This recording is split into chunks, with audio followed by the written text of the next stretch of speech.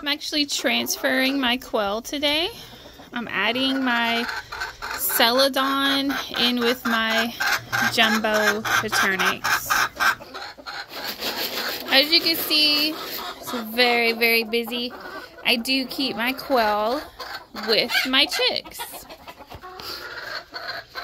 The blonde one over there is my celadon, and that's my jumbo. So the jumbos are actually a little bit larger, hence the name jumbo, than my celadon. My celadon do lay blue eggs, and their eggs are smaller. These jumbos have not started laying yet. They were born in January, and they were shipped to me as teenagers, quote unquote. And who I got them from, I'm in Texas, she's in South Carolina. She hatched them for me. These are all females.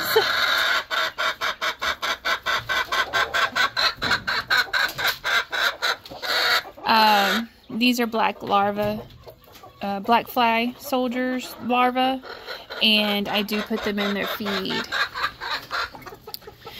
So I just wanted to show you my quail cage setup, because when I first started quail, which actually I haven't even been a year into quail, but I found a lot of interesting things about quail that helped me that will hopefully help you.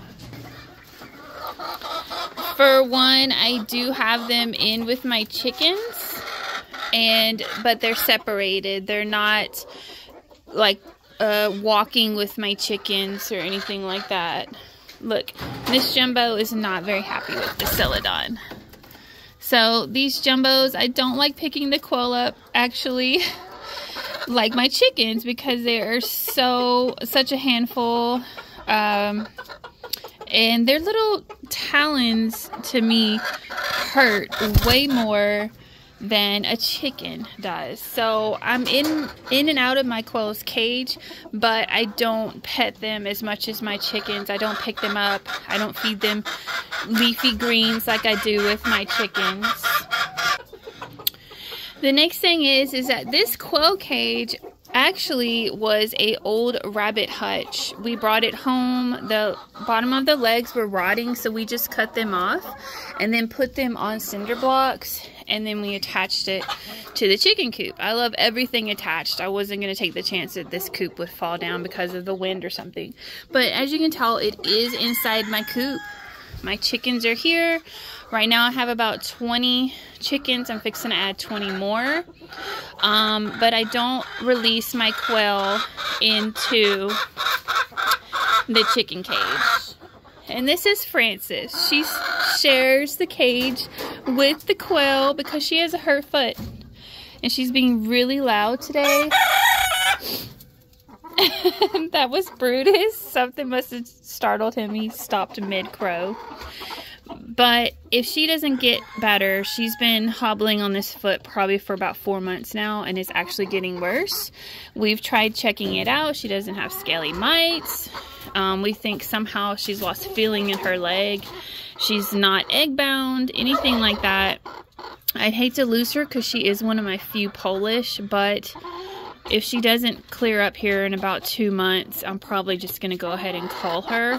She's only probably about 9 months old, but she is sharing the quail pen, and when she goes, I will open this up and they will have this entire pen to roam. I will have 20 quail in this entire cage. Right now I have about 11. And the jumbos and the celadons do get along, but again, I don't have males. I just only have females right now. So the things I found out when I had my own quail cage is I always turn back to basics. Man, something's wrong with Bruno. Here, chick. I always turn back to basics. The only time I ever have a fancy quail cage is if I'm feeling fancy. and I might add a plant or I might upgrade their shelter, but I find that I'm always returning back to basics.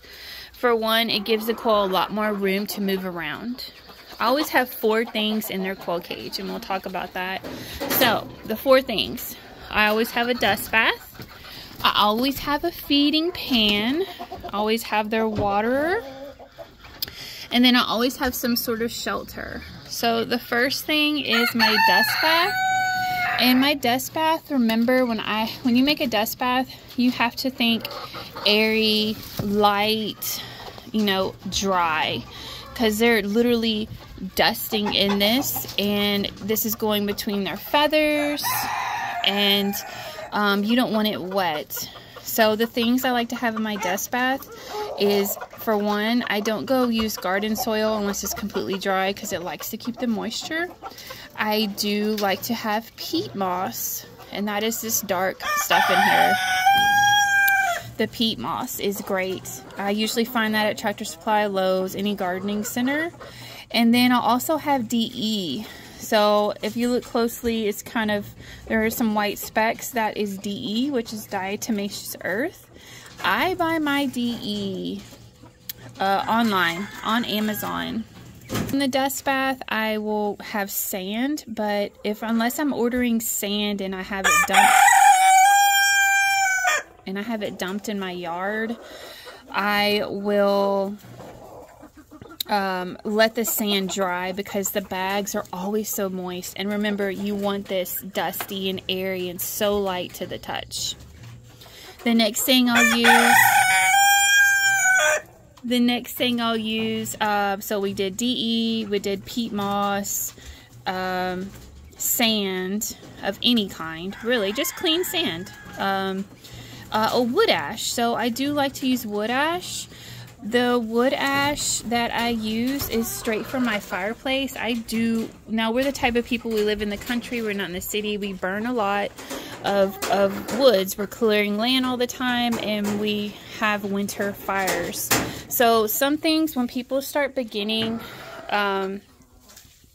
their quail pen, is they want to add all these things, but they're not familiar. So one thing that you need to be aware of when doing a quail pen for their dust bath, and you include wood ash, is that you don't have embers in the ash. Now I know that probably sounds like common sense, but when people don't burn a lot, they're not familiar. So just remember, whenever you're taking the wood ash out, wherever, if it's a burn pile or a fireplace, you need to look into that's Roberto. You need to check inside the ashes, because those embers will just stay hot for days.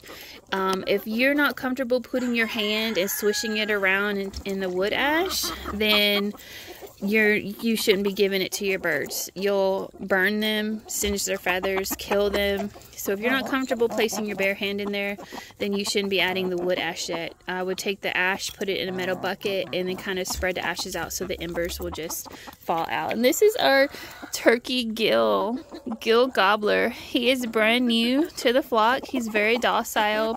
He's lost all his feathers, and we got him because he was one of the 4 males. He was being picked on. That's why his feathers are gone.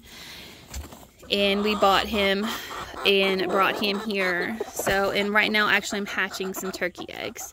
The next thing is, I think he was trying to get me. We've only had him probably for about a month, and he's been very much avoiding us.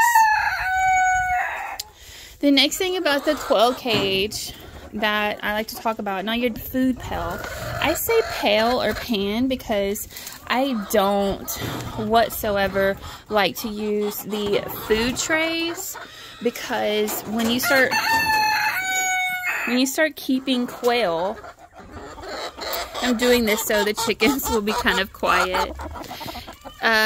When you start keeping quail, you'll realize a lot of people said they're dirty, they waste food. Well, one of the ways that I found that they keep their food is I put it in a pan. I love the feed pan method. You can tell I love, so I can always monitor how much they're eating. And then I have a pan out there right by that American Breezy chicken. It's a meat bird. So here I'm just doing this so they'll be quiet. Now I use a pan that's no shallower than 2 inches and maybe no higher than 4, because they will just slosh that food around and then they have trouble jumping into something so high. Now my quail are flighty. They love to have those short bursts of energies and fly around, but they haven't cracked their heads yet. They haven't broken their necks. They haven't done anything. See, this jumbo quail is not liking this celadon quail, so I will probably be taking that celadon out for right now, and putting her back in with her crew. So, but back to the food, I use the highest protein possible. I usually go to Tractor Supply, I buy the biggest bag I can, and I think the protein is 30%. And it's for, it'll say game birds, or if you can't find that, maybe for meat birds. But I like to use the crumble because quail are smaller than chickens, and you know, I feel comfortable that they can eat this. Now I do also put some of my chicken pellets in here. The chicken pellets, they do eat as well. They've eaten actually more of the pellets than they have the crumble. I'll put 1 or 2 scoops of the chicken feed. The chicken feed does contain the cracked corn. The quail do eat that for me. I also put sunflowers that have the, you know, seeds on them still, the casing. I also put the black soldier fly larva in there. I also buy that kickin' chicken solution, and it's like a big jug that you can find at Tractor Supply or Amazon that has omega fatty acids in it. It has every time he crows he gets chased by Roberto, but it has B12, it has a lot of vitamins, and it definitely helps your feathers. The one downfall about that is that it makes their feathers so good, that kicking chicken, that you don't even know you have a sick chicken because the feathers just look so fabulous. I've had a couple of sick chickens and you can't even tell. So anyway, and I like to have this food pan in the quail because they hop back and forth between the dust bath and this food pan, and I know and I feel more comfortable a lot of it's not falling on the ground, so you can hardly any food there.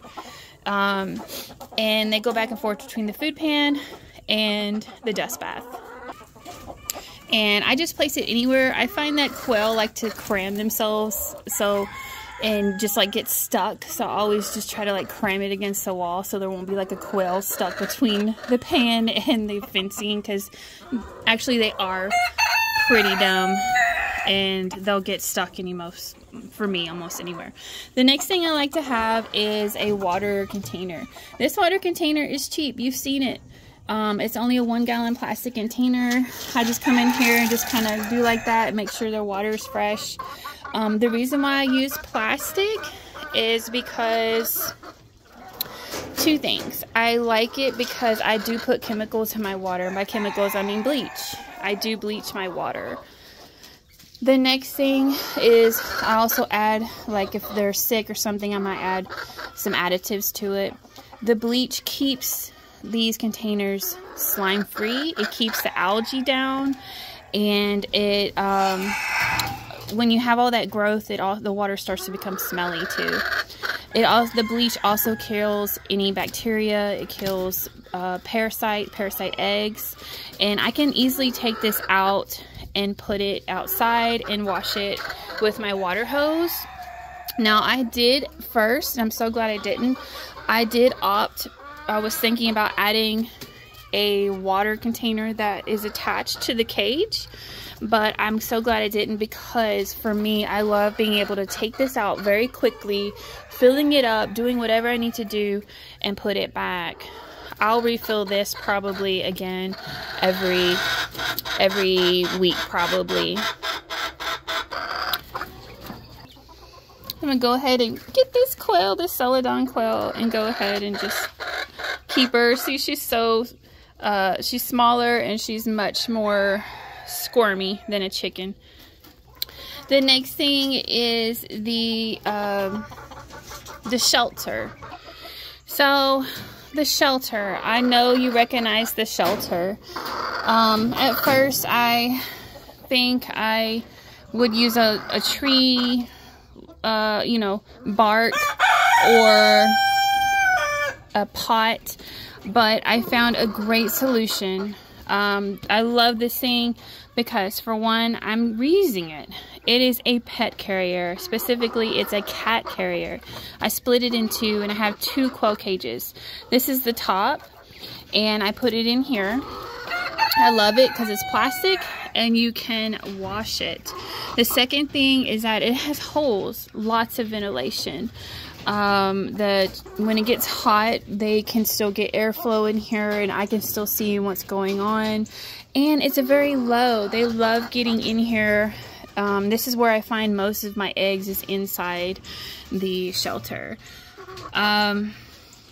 So the bottom half is in the other quail pen, and the top half is in here. So if you have any extra pet carriers you're not using, they work perfect for this. They're very easy to clean. And they just stay, and they love that ducking shelter. The other thing I usually have in my quail cage, now it's turning into summer, it's getting hotter. Look, these quail are so nervous. They're like trying to get away. To see how squirmy they are. They're just so squirmy. They're so hard to keep, but they are surely jumbo. These are jumbo Coturnix Quail. But the shelter, that's where mostly I find most of my eggs. Yes, the quail will lay eggs anywhere. The other thing in my pen you can tell is it doesn't have the deep bedding. It doesn't have sand. We're getting into the summer months, and the next key thing is providing plenty of ventilation for your quail. So my favorite thing to do, again, the key is prevention. I like to prevent bumblefoot, so I will put grass down. I will put grass down or hay. And I won't put it everywhere because, again, I want that airflow. So you can tell on the quail cage that this is the alfalfa grass that rabbits like to eat. That's probably my most fancy thing in here. And the rest is left open, and their poop will actually fall through the ground. And, you know, I'm sure the chickens eat it. But a lot of other things that you'll find when you're researching how to build your quail pen that works for you, a lot of people will suggest all of these different ways to put down on the bedding. But I find that the more ventilation and the less you have, there's more airflow, and the less it'll be smelly. That is one thing I don't have, is the smell. If I smell the quail, I know that I need to do something with their pen. So here you can tell it's kind of getting dirty. It's getting more like muck and stuck on poop, and maybe see this dirt bath. I will just scoop it out a little bit with my hand, throw it on the ground, and then get some more. The other thing is that I like to use the metal fencing that is like 1/4 to 1/2 inch. One thing is my quail pen is definitely protected from the chicken pen. So it's actually inside another fenced area, so I don't really have to worry about predators that much. But if you have this outside, my biggest fear was that a raccoon, you know, raccoons are so smart. They would just come up, they would just like put their little fingers through here and just could possibly get a quail foot and, you know, try to pull that quail down. Can you imagine coming out to your quail pen and finding these quail like disemboweled because they've just been like pulled from the raccoon trying to pull it? That was like my biggest nightmare. So I'm actually doubly safe with my chicken enclosure and this being in the coop, and it does have like a metal top to it. This is actually for my chickens. They're waiting on these let's see, the black fly larva, waiting on the greens. Let's see how crazy they'll go. I find that my quail do not really eat so much leafy greens for me. They do love the soldier flies. Anyway, so I feel that is my best take on a quail pen. Hopefully that does help you figure out what you need to do when you first start for your quail. So I fed my chickens, so they'll be more quiet. Let's go inside and I will show you what I use for their dust bath. A big tub to mix everything in. I can show you the inside of the coop. So this is actually my chicken coop. We built it, painted it, kind of built it to how I like it. I use nothing but trash cans for their feed. You know, I try to not do anything cardboard to prevent like pests and stuff chewing on it. But this is my tub for my dust bath. I like to mix my dust bath all in one go, and then that way I would just fill this up and I would carry it out to the quail and then just dump it. So now I'm back at the quail cage, and you can tell, like I said, they're always either in the feed pan or the dust bath. And I am just going to add, see, they do love to dust. I'm just going to add this, and I just pour it in. I actually add more than that, but I'm running kind of low. And you can see that peat moss and that DE. I am kind of lazy right now. I don't have any wood ash right now or sand. But just remember to keep that DE on hand. I love that DE. So back in the chicken coop, like I said, that's my tub for DE. All the chickens are coming in because they know I give them treats in here. Like I said, I'll just give them some worms. But the DE, I love to have DE on hand. It's kind of like always having bread in your pantry or milk in your refrigerator. The DE I get comes in these big bags, and it gets shipped to me, and it's food grade. I don't particularly know if there's a difference of DE food grade and non-food grade, but it's so light and airy, and I always just use it, and I sprinkle it everywhere. I think it's probably the best preventative thing. You know, I'll just like throw it on the roost because, you know, you don't want to get scaly mites. I throw it down there by their poop. You know, I throw it in their nest on the floor. Everywhere you can see like a dust bath. This is some of the chicken feed. I like to pre-mix my feed. It's getting low. Like I said, I have pellets that I do give to the quail with the crushed corn, the sunflowers, the bird seed that comes in the scratch. I do give that to the quail, and yes, they do eat it. The next thing I do order off of Amazon, I love this too, is just, I order all three. She has 3 different kinds, probiotics, kelp, and yeast, I think. And I just kind of go in between all of them. And it comes into this like dusty form. It's a very tiny little scoop, and you just kind of sprinkle it. It has instructions on there on how much per pound. Do I follow the instructions? Not really. I don't overload them with this, but I do sprinkle it onto their food. For me, everything is about prevention. Because I'd rather try to spend more money on preventing something than it actually occurring. The game bird food for the quail, this happens to be Purina game bird, 30% Tractor Supply, and it comes in the crumbles, and I just scoop it out into their feed pan. I'll scoop out to my heart's desire, and then I'll come over here and I'll get a scoop of this and put it in, and then I'll get extra treats and put their worms in there. The next thing I also do for quail is I love this chick grit for the chick grit for them because it is so small. They have tiny beaks, tiny stomachs. I don't put the larger poultry grit because I actually want them to eat it, even if I have to sneak it in their diet to prevent digestive issues. The oyster shell, I do also put some oyster shell in there with the quail food too. So yes, I do feed my quail some chicken food and chicken things. And they actually are eating the chicken stuff more than the crumble. So Hopefully you'll find this video informative. This is pretty much the end of my video. And that kind of gives you an idea on what it's like raising quail.